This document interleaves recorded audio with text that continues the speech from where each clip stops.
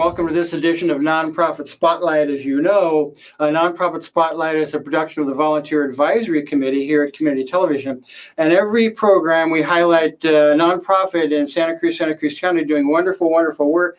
And we're so happy this program to be highlighting the Conflict Resolution Center of Santa Cruz County. And we're really happy to have a couple of the people who are there and doing such wonderful work. Alaya Vautier, who is the Restorative Justice Programs Director, and Torres, who is the Neighborhood Courts Program Coordinator. So welcome, both of you. I'm really excited about talking about the work that you do. It was really fascinating for me to go through your website and see all the things that are being offered and all the great work that you're doing in the community. And that's primarily what we like to do with these programs, is highlight that. So Alaya, why don't you start us off and tell us a little bit just about yourself and how you got involved in this work itself.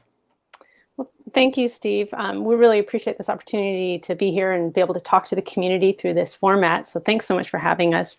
I was interested in conflict resolution way back in undergrad and then graduate school, and it was just always something I was drawn to. I went to undergrad at Humboldt State, and there was a lot of sort of environmental conflicts up there. It was the time when Headwaters was really in the news, and so and I would read things about how these disparate groups of people who had very different ideas and viewpoints would come together and actually agree on things, and that was so inspiring to me. So I was doing an environmental science study, but I really focused a lot on conflict resolution, and I did the same in grad school. And then in about 2009, I took a mediation training with SEEDS in Berkeley, a really awesome organization. And then from there, I just got into volunteering with the Conflict Resolution Center here in Santa Cruz. I grew up here in Santa Cruz County. And through my volunteering with the different programs, different mediation programs with the CRC, I ended up being able to become a staff member eventually. And that's where I've been for the past almost 6 years. Wow, wonderful. And Danny, tell us a little bit about yourself and how you got into this work. Hi. Thank you, Steve, for having us today. I think this is such an important platform to share a little bit about what we do at CRC.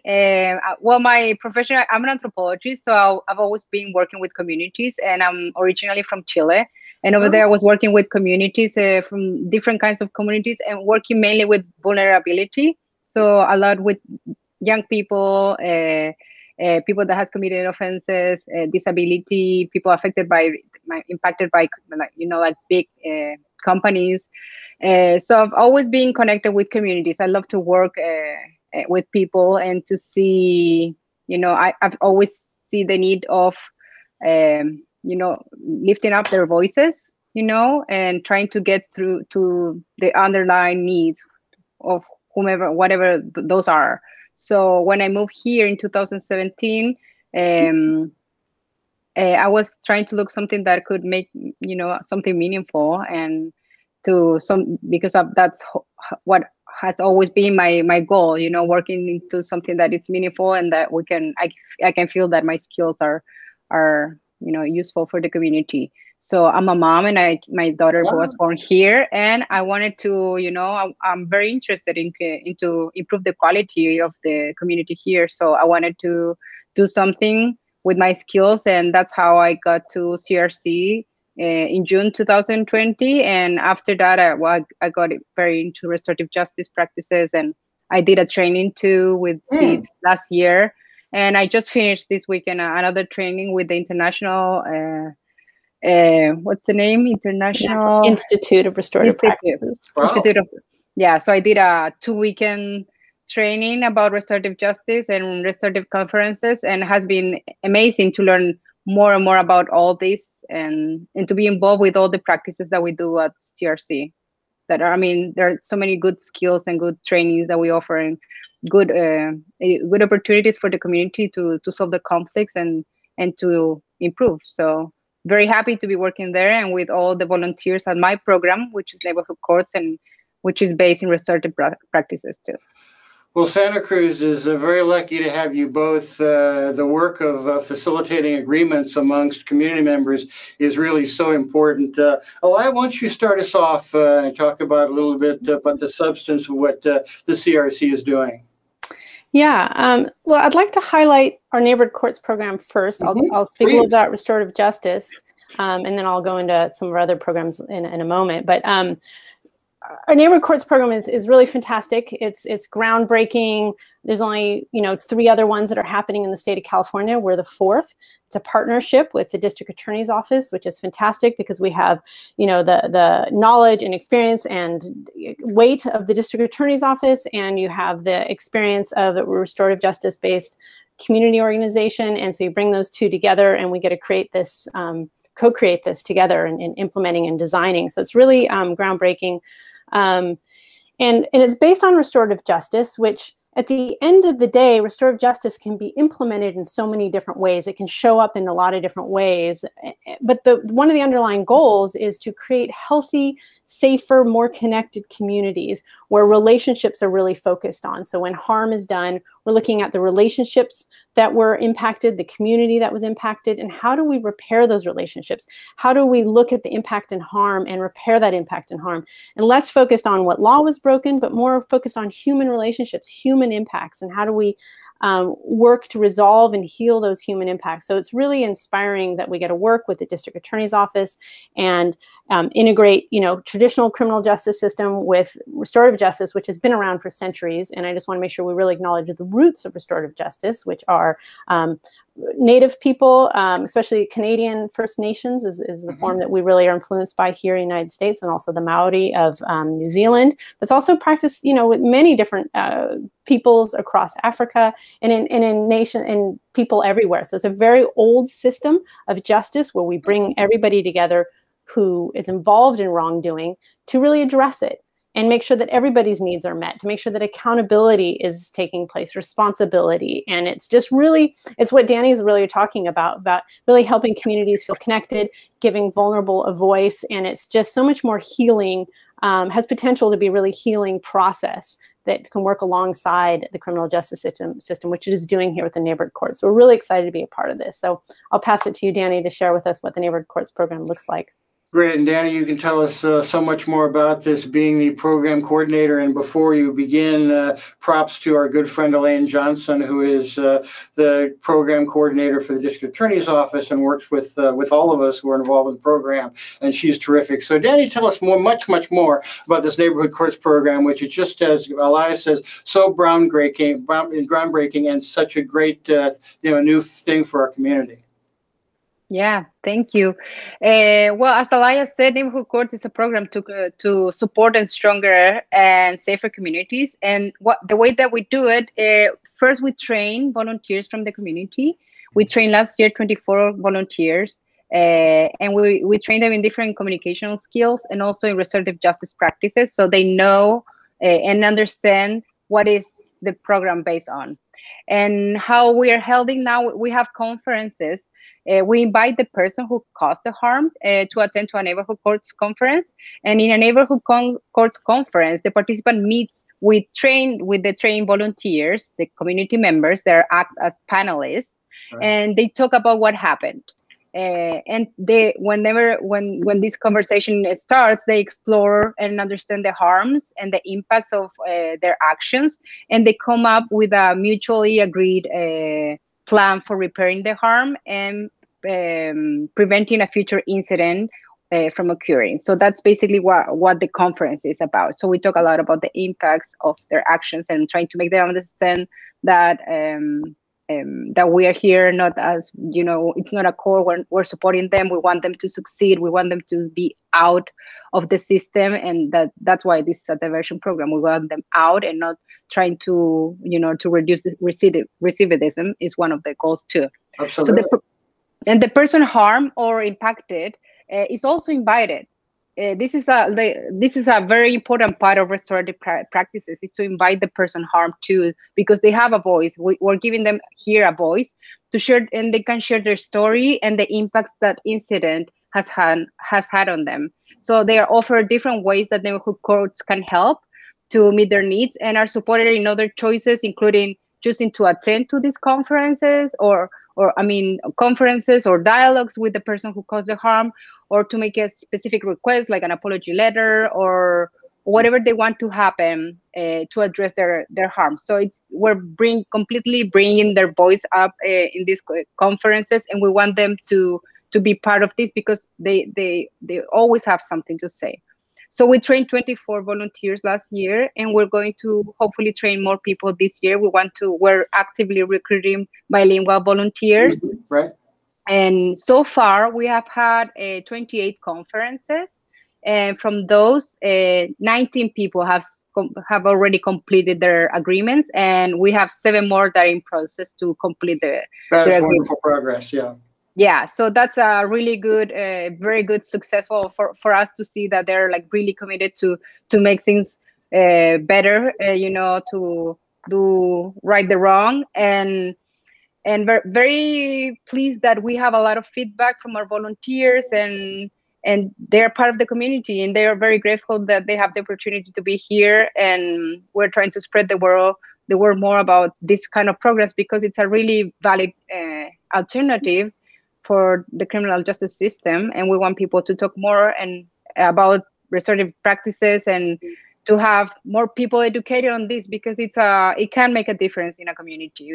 We talk about healing, and this is a very transformative program that can actually really heal the community. So very happy to be part of this, and yeah, that's how the program works. And every week we're having conferences. We're planning to keep adding more in the future, and more. We started with 9 different offenses, and we've been adding more offenses. So we're working with misdemeanors, and they have different, for people to participate, they have some different requirements, and that's for instance, like to be a first-time offender, so they don't need to have a record. It's like one of the requirements for them to participate, and they have to take accountability, which is one of the main goals of restorative practices and restorative justice, to take accountability and to understand the harms and the impacts on the victim and the community.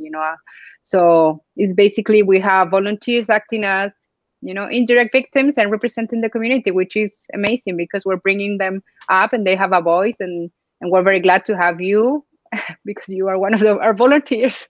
Yeah. as part of the program. Well, I know that I've been an advocate of restorative justice models for a long time, and really it's a great credit to both you and Alaya to have put together such a great cross-section of community members. People who are interested in this program really should go to the website, really should, and let's mention the website, which is crcsantacruz.org. People should keep that in mind, that you are recruiting, particularly bilingual, for kind of the next group of panelists. But it's such a wonderful cross-section of the community that's really coming together, that group, to really work on restorative justice principles. Yeah, and if I just will add, if you're interested in being a volunteer, you should check out the district attorney's website. That's where the application is, and a little more of information of what's required. Wonderful. And I just want to reiterate something that Danny mentioned, that there's often like a kind of a common misunderstanding of restorative justice, that it kind of lets people off easy, and it's kind of soft and it's squishy and it's airy-fairy. But from my experience working in this, it's actually much harder to take responsibility for your actions. It's much harder to have to think about and be confronted with the impacts and harms, and then to have to come up with a way to repair that harm and actively work to repair that harm. Whereas, sometimes in the criminal justice system, you can walk in and be in front of a judge and deny responsibility, downplay responsibility, well, it wasn't that big a deal, and then you get served your community service hours and you go out and do community service hours. You've learned nothing. You didn't take accountability. The person who's been harmed feels like you don't even understand what happened. So this is actually not a soft program. It's really tough. It takes a lot. We're asking a lot of our participants, who are the people who've caused harm, to step up and take responsibility and do something to repair the harm. So this isn't easy. This isn't letting people off the hook. We're asking a lot of folks, and they're really rising to the occasion, because we do it without shaming and without punishment, but with a lot of support and a lot of accountability. And I know from being on both sides of the bar, both in and out of court, that sometimes appearing in a courtroom kind of estranges people from the community. It's an unfamiliar circumstance, unfamiliar atmosphere. But this program actually, invites people back into the community. Actually, wants them to be part of this. And again, I'm very proud to be a panelist. And the conferences that I've done, it's been remarkable to me the depth in which the panelists and the participants have really work together, to restore both the participant and the harm that's done to the community. So wonderful program, terrific. Can't say enough about it. And again, you're absolutely correct. To go to the Santa Cruz District Attorney's website, you can find out more about that. And of course, Elaine Johnson, as we mentioned, is program coordinator. So terrific program. We could spend the whole half hour talking about that, and it would not be a wasted program. So I tell you, but we really want to get to more of the programs that the CRC does. Fantastic work. So tell us more about the trainings, for instance. Those, as we mentioned, our show here is evergreen. This show will be played throughout the year, but we can mention the types of programs that you're offering, and I think people would find that just fascinating. Great. So just to mention, normally our executive director, Layla Bratovich, who's a great leader here, she is on leave for a few months, so she would be normally sharing all this. So in her place, you get me. Happy to have you.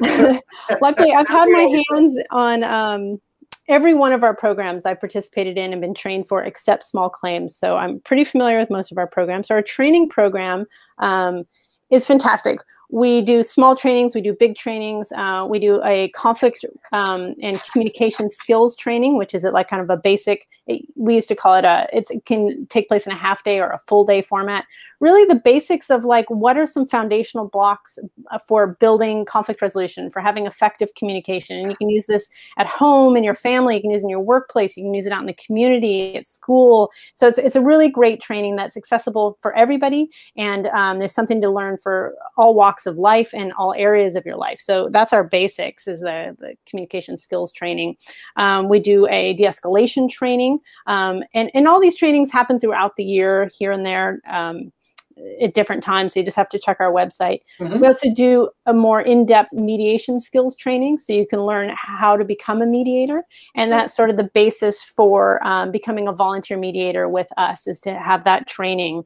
And so then you can come and volunteer with all our myriad different programs.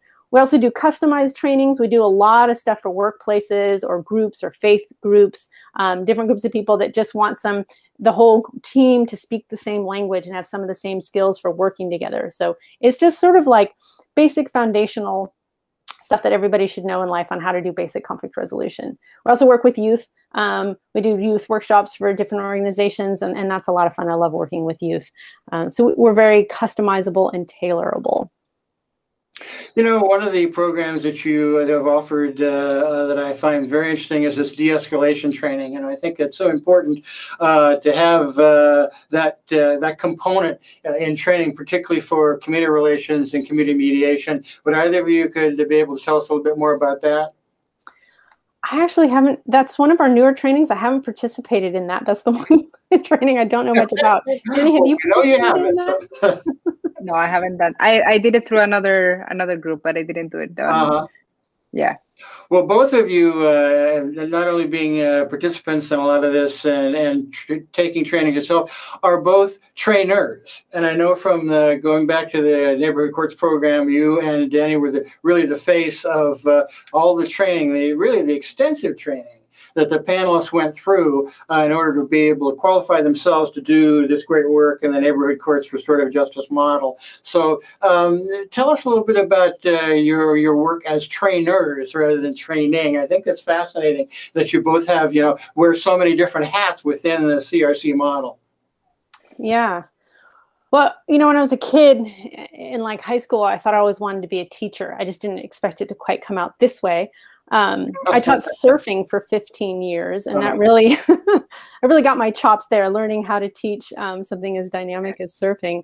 And so then when it came to being a trainer here at CRC, it was just sort of like a natural transition of like, you kind of learn a program and you get experienced with it enough, and then you can start to bring other people into that. And with the neighborhood courts, that was one of the most enjoyable curriculums I've ever developed. I really had fun with that. I really liked making the training manual. I took all the experience and knowledge from Yolo County and the way they do it, San Francisco and the way they do it. They were incredibly supportive. And then my own knowledge, and put that all together and kind of created and designed what our Santa Cruz neighborhood court program was going to look like, translated that into a training manual, and then was able to teach alongside Danny, all you guys. And that was just, it was so much fun. It's one of the most enjoyable parts of my job is teaching and training. And I learn a lot while I'm doing that as well. And Danny, tell us a little bit about your experience. You were the other face of the training, which was just a joy, frankly, to participate in. But tell us your experience with that. Yeah, well, I've been, I started getting familiar with restorative justice when I started working at CRC. So I got very familiar with everything, and I had like the best mentor ever, because Alaya was always training me, like giving me a lot of, she educated me a lot has been like helping me a lot during this whole time. So when we were, she was designing the training, I was like helping and learning the whole time. So has been a very learning experience through this whole year. And yeah, I've been always working with community, so I'm always doing some kind of like training somehow. So that's something that I really enjoy, and I really think that every time we work with people, we get the feedback and the learning back too, because we're constantly learning too. So yeah, I mean, I've been learning a lot, and I'm very grateful that I have Alaya next to me and everybody from CRC, because we have a very supportive team, and Leila too, that she's not here now, but she has been always supporting us, and she has a lot of knowledge about restorative justice too. So has been very very grateful for the group that we are in, and that we get to support each other constantly, and I'm very proud of how much I know now, and very happy that I get to be very humble and open to keep learning constantly. So, and just passing the information to you. Yeah, absolutely. A couple of things. We want to make sure we mention donations to the CRC. SantaCruz.org, as we were discussing a little bit earlier, these great programs and services don't happen in a financial vacuum. We really need to have the community support to make those work, and so really consider making a donation to the CRC and the great work. And other aspect of it really is volunteers. And so, we're volunteers with the neighborhood court system, wonderful. But I know you have other mediation trainings and facilitating trainings and things like that, so people can actually take that work out in the community and act as facilitators and mediators as volunteers in the community. Tell us a little bit about that. Yeah, our volunteers are the backbone and lifeblood of the Conflict Resolution Center. We have volunteers who have been here for 30 years, some of them. Wow. A lot of them have been around for over 10 years. Really skilled, dedicated, committed people. And so they're really a solid part of CRC's programs. And so they contribute to our community mediation programs, which are our foundational programs. And that's roommate disputes or neighbor disputes, family disputes, even like pet custody disputes. Any kind of disputes go under our community mediation. That's accessible to everybody in the community who has a conflict, doesn't want to go to court, and wants to find a way to deal with it that's going to work for everybody, not create more animosity, ideally. So our volunteer mediators are the ones who hold all those mediations. We have affordable divorce mediation so that people can go through their divorce amicably outside of court, and we have supervising attorneys for that, and that's an amazing program. We have specialized training for that for our volunteers, and they have, in addition to our mediation training, they get to do affordable divorce mediation training and facilitate that program. Small claims court. So if you are taking your case to court and you choose to mediate before you meet with the judge, that's a possibility for you. We do workplace mediation. So that for any kinds of supervisor and supervised or coworkers or any kinds of conflicts that happen in the workplace, we have specialized mediators for that. We have parent-teen mediation, which is one of the programs I oversee. It's one of our most active programs. We get a lot of action with that one, and these are youth who are involved in the juvenile justice system. They get referred to us through juvenile probation. And those are really fantastic mediations to participate in. So our volunteers run those as well. And we need a lot of bilingual volunteers for that. So if you're thinking about it, there's scholarships available for that. And then we also have our victim offender dialogue programs with youth and the reconciliation program with adults, which are also kind of a victim offender dialogue program that are under our restorative justice heading. So we got a lot going on, and we use volunteers everywhere. Well, people should be aware that there are opportunities to really do this wonderful work. And it's interesting that I think by nature, are disputatious sometimes, but we don't have to be litigious. And I think there's a way really to bridge that gap. And one of the things that I was most fascinated with looking at your website was the divorce mediation. Because having been my first year out of law school when I interned in a family law office, and it was so acrimonious and so terrible to watch, these families torn apart and stuff. If there is a way to really mediate these things, in a way that brings comfort and agreement to the parties, that's just a fantastic service. So I applaud the CRC for taking that on, because that is a tremendous service to the community. Yeah, because at the end of the day, what we hope to do is just create more peace in the community. And a lot of lack of peace comes through conflicts, arguments, anger, misunderstandings. And if we can help bridge the gap, one of many ways that we can help promote peace in the community, this is one of them. And we can do it in all these myriad ways. Yeah. Well, both of you seem to be natural facilitators, I think. That must be why you're so good at doing the work that you do. We've got another couple of minutes. Tell us what the future holds for CRC and kind of what you're hoping to accomplish as we move forward. Well, our programs are really growing. We're working a lot with probation, and those contracts are really interesting. It's been fantastic working with adult and juvenile probation, and how much they want to do their work really well in the community, and they bring on a lot of community organizations like ours. So, the Reconciliation Project is an expansion of that, helping really promote healing amongst people who've caused harm and the people who've received harm in maybe more serious situations. So I think we're going to start seeing restorative justice really grow in this community and different opportunities for that.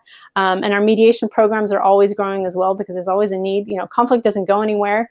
It's just how can we learn to deal with it better? So there's definitely a lot of growth and a lot of exciting stuff happening, especially with defunding the police and the calls for that. There's a lot of room here for on-the-spot mediations and de-escalation trainings and things like that. So there's just a lot of potential here. And Danny, you get the last minute here. You're growing this neighborhood courts program, and I know you're going to continue to do that in the future. So you're working hard on that. Yeah, and we're going to, we have already set some dates for the new training. We want more volunteers, more representation from the Latin community too.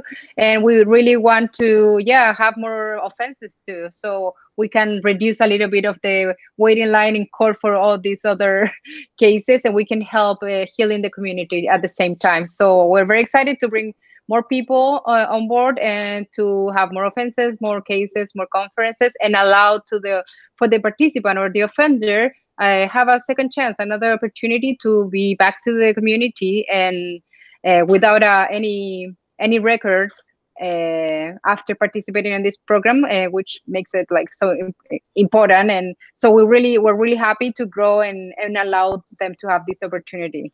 Wonderful. Well, Alaya, Vautier, Danny Torres, it's been wonderful having you here.